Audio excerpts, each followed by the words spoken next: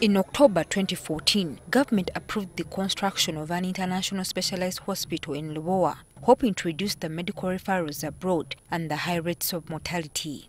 Government and FINASI ROKO Construction Limited negotiated and signed a number of agreements to have this facility established on 32 hectares of land. The Attorney General at that time advised government and FINASI ROKO that there was no need to consult Parliament on the matter. This resulted in a project delay because government needed to raise the necessary funds. This forced the Attorney General to reverse his earlier opinion to the effect that Parliament approval was required for the issuance of promissory notes. Upon default of terms of the contract, FINASI ROKO issued a default note to government. And that is of 750,000 US dollars.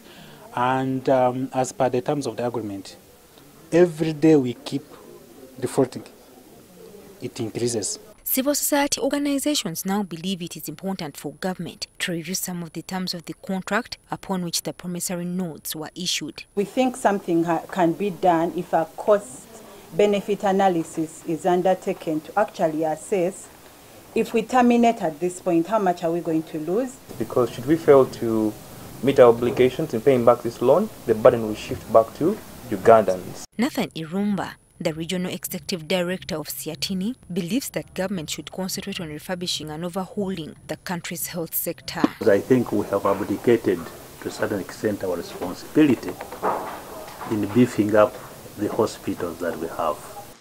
Joyce Nakato, NTV Tonight.